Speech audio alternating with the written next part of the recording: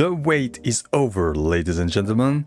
Winlator CMOD version 13 with bionic libraries has finally been released. Props to Coffincolors, Pissblaster and the amazing Winlator community we have for providing feedback during the whole development process of this new version. For those wishing to use Winlator with controllers can now finally do so without fear of their controller either not being detected, supported, or even losing connection when using Bluetooth. Enter the controller revolution! Native gamepad support. I'm super excited for you, and you should be too. In this video I will break down how to set up your games and containers. I will go in detail on every bit of it. How to configure your presets for the most known game engines out there. We will not have another news video, we have waited too long for this, other stuff can wait.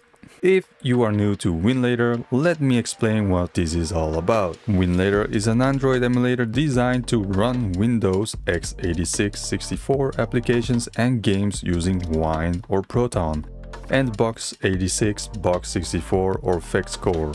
So play PC games on your Android devices. This particular version leverages Android's lightweight bionic libraries. Instead of glibc, which the official Winlator uses now, Bionic has better integration with the Android's ecosystem, reducing CPU and memory strain in some cases.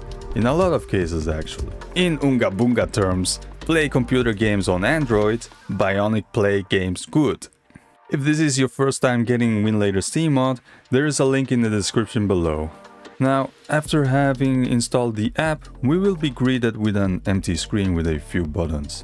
Obviously, mine is populated with two things called containers. On the top right corner, we got a new feature. When tapped, we can choose an application off of our shortcuts for quick access.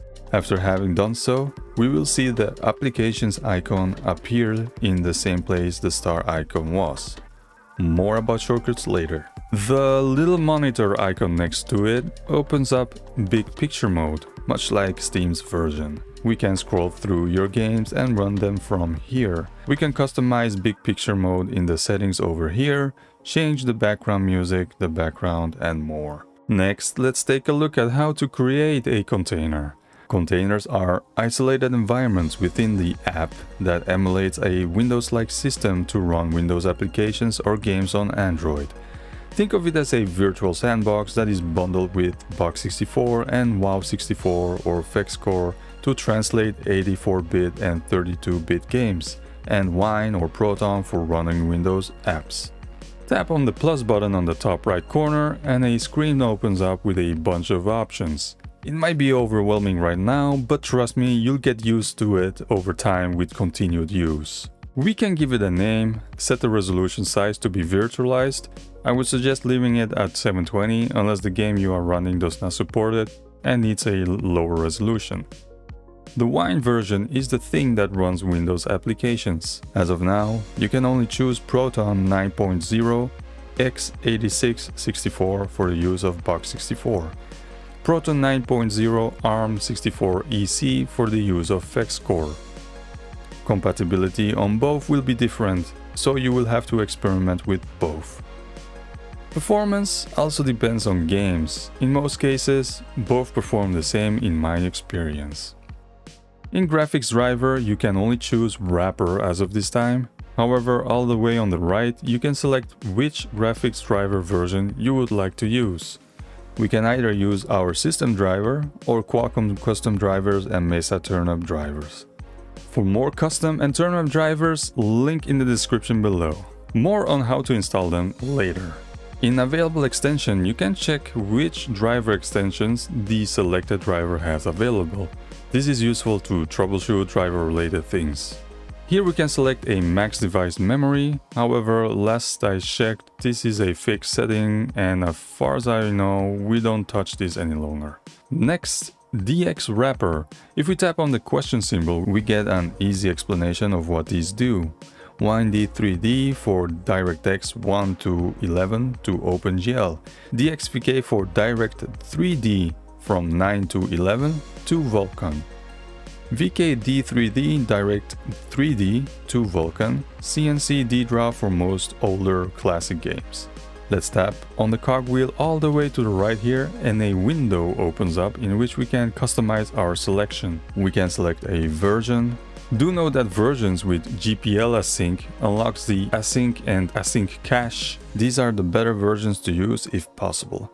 I've always been told to also enable them, so that's what I do. Also, ARM64EC versions work the best on Proton ARM64EC. There's also a frame rate cap option. Setting this will limit the FPS. And another max device memory. Just don't touch this. A D-Draw glide wrapper can be selected for classic games. To know what your games use, visit the PC Gaming Wiki website. I dropped the link in the description below. In audio driver, we can choose between the new ALSA-Reflector, ALSA, and Pulse Audio. Here's a breakdown to what the new ALSA-Reflector does. ALSA-Reflector, the unbreakable audio engine. So you're in game, you connect your Bluetooth headphones or a phone call comes in and the audio dies, forcing a restart. Those days are over. Introducing ALSA-Reflector, a new optional audio driver that creates a virtual unbreakable audio sync. It provides stable back pressure to wine, completely immune to Android's device changes. Seamless recovery. Real audio is mirrored to your hardware. If the connection breaks, the playback stream is automatically rebuilt in the background without interrupting the game's audio flow. The music never stops. Well, it might. It's a work in progress. I have only used it once real quick and the result was that there was no audio, so there might be some bugs here and there still.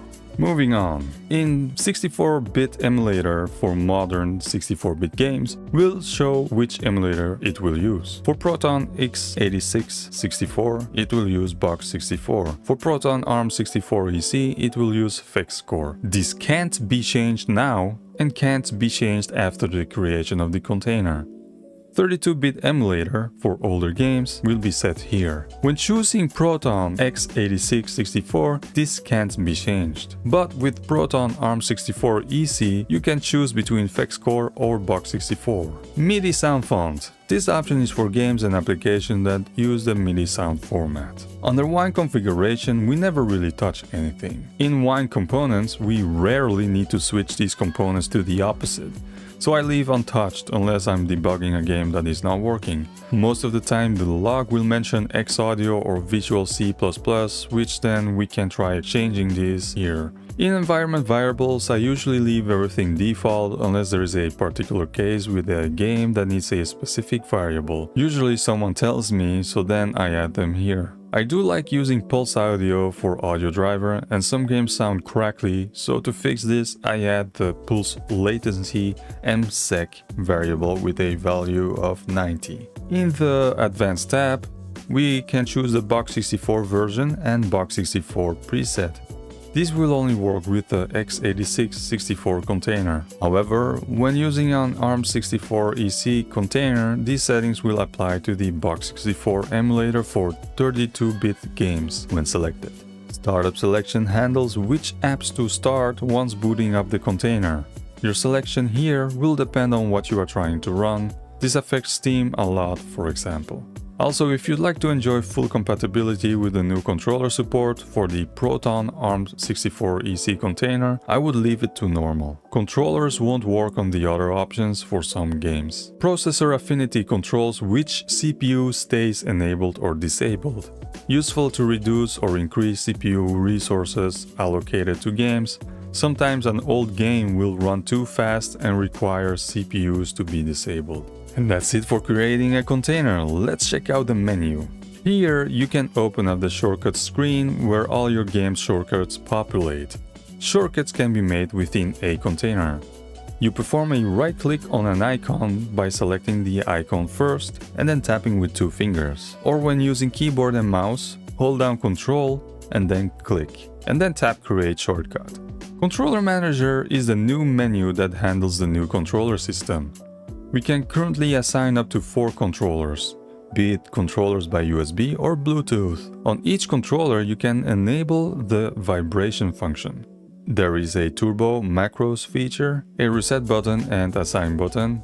When we tap on it, a prompt up top will appear requesting to press any button on the controller you wish to assign for controller number 2. If there aren't any controllers assigned, you will receive a prompt the first time you attempt to use a controller within a game, and you can assign from there. This menu will also appear in the Assign menu during gameplay. To make use of this controller system, normally the Essential Services option should work. However, some games I have found that still need the Normal Services option. I would like to explain the Contents menu again, as I often get questions on how to install components like the XVK, turnip, etc. First, make sure you are in possession of the component you would like to install. This needs to be in WCP format. You can find most publicly released components on my Winlator GitHub repository I linked in the description of the video below. All you need to do in this menu is select the type of component you would like to install.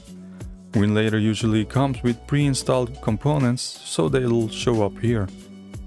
Once you've done your selection, tap on Install Content, navigate to where you've downloaded the component and select it.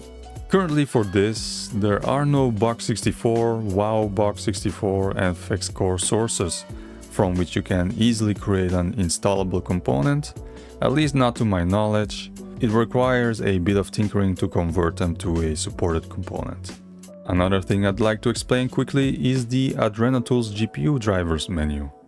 Here you can install custom Qualcomm drivers and Mesa turnip drivers. It can be from anyone who is able to compile them.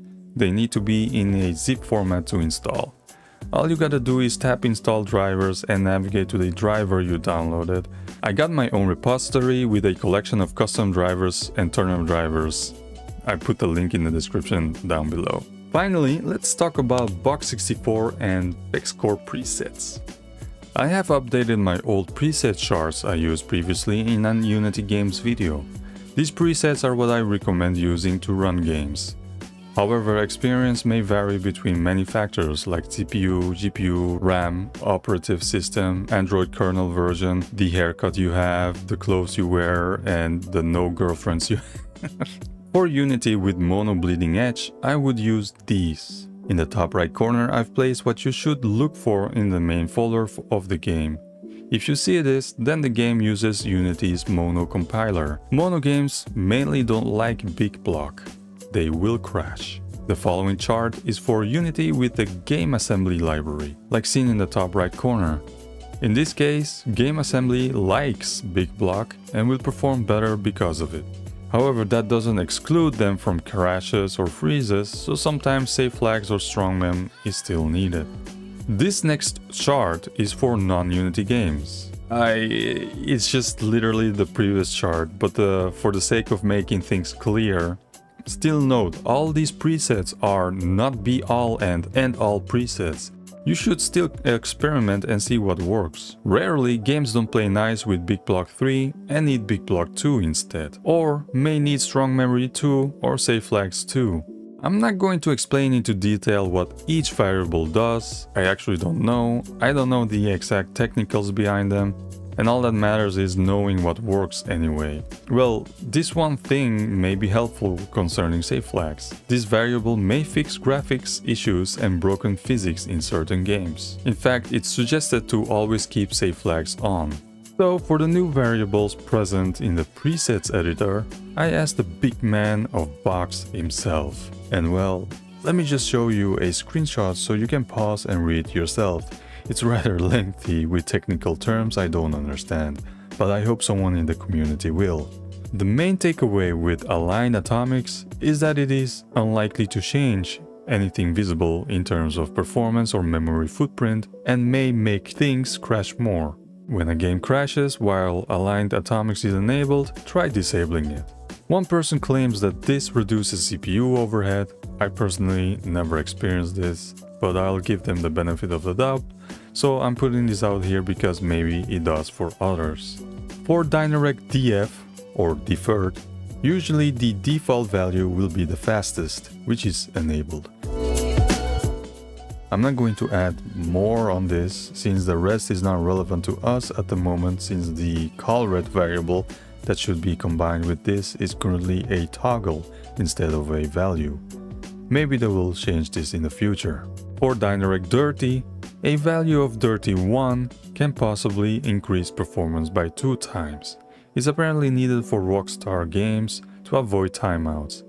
There is a mention of Need for Speed Heat when launched from Steam, increasing perf by 80%. Dirty 2 can also be used, but apparently it's less fast and not recommended. Lastly, this variable is not visible anywhere on Winlator, but it is implemented in box 64. And I think it is crucial to know this one, as this affects your use of the strong memory variable. That said, according to what TSET says, it is advisable to start off with strongmem 0 always, and adjust according to the issues encountered while testing.